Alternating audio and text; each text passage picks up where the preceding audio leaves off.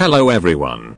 Sorry if the robotic voice startled you. I will explain why I'm using an text-to-speech program to communicate with you guys instead of just using my regular voice in few seconds. But anyways, if you haven't realized, I'm starting a third series relating to Paleocraft Park. This series, at least with the building style, is inspired by the Prehistoric Aquarium that Jake from the Paleocast Gaming Network YouTube channel is currently working on in Minecraft. Seriously, you guys should go watch that series, it is fantastic. And I believe I heard Jake say at one point that he is unsure about how he will build the enclosures for the larger creatures, once he gets to them, such as Tyrannosaurus or Brachiosaurus. So Jake, if you're watching this, feel free to take a few ideas from this series. But anyways, back to what I was saying. The reason why I'm starting a third Paleocraft Park series is because I was already feeling burned out on the last one, most likely because I was trying to build in the same style as the first Paleocraft Park, so it felt like I was basically just adding on to the first one that I was already extremely burned out on due to working on the original Paleocraft Park for around a year and a half, so I'm hoping that building in a new style will motivate me well into the series before I start to get burned out again. And I'm also hoping that changing the name of the series from Paleocraft Park to Mesozoic Park will hopefully make me not associate this series as much as the last one with Paleocraft Park, because I feel like if I associate this series with Paleocraft Park, then I will get burned out quicker. So sorry to those of you that were enjoying the last series, but I honestly just need to do whatever it takes to make this into a series I will hopefully have a better chance at finishing. And another reason why I'm making this third series is because I want to make a prehistoric zoo building series that is calming, that people can watch early in the morning or late into the night to calm themselves down, or whenever you want to watch it, I guess. The reason I want to do that is because I usually have a couple minuets to myself before I have to get on the bus in the mornings to go to school, and during that time I usually watch the Prehistoric Aquarium series because 1. I like prehistoric creatures, and 2. the Prehistoric Aquarium series has this extremely inviting and calming atmosphere to me that helps me calm down in the morning before I have to go to school. But when I went searching for more series like Prehistoric Aquarium, I wasn't able to find any that were as inviting and calming as Prehistoric Aquarium was, so I hope this series will accomplish that, and I'm talking with this specific text-to-speech voice because I find this voice calming for some reason. And another thing I want to tell you guys about this series is that it will be set up so you can see prehistoric creatures in order of when they lived, so it's like you're traveling through time. So for example, the Triassic animals are at the beginning and the Cretaceous animals are at the end. And just like the last series, I'm trying to make these environments as accurate as I can possibly make them. And this time I'm also researching what prehistoric plants are in the environments whenever I can as well. For example, in this episode, some of the plants I try my best to build are ginkgorites trees, Araucarioxylon trees, cycad-like plants, Cladophlobius, and neocalamites. Alright, I will leave you to watch me build and listen to the calming music, and I will meet back up with you when I give the information about the enclosure.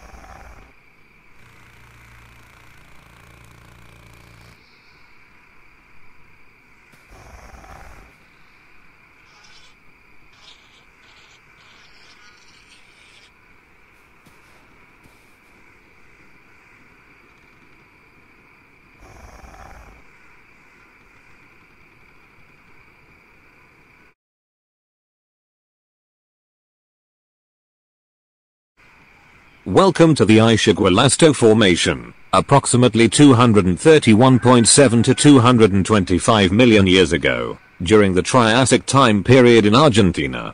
Some of the creatures that call the Ischigualasto Formation home are Saurolophus, Silocychus, Hyperodapodon, and the creature you see before you, Herrerasaurus.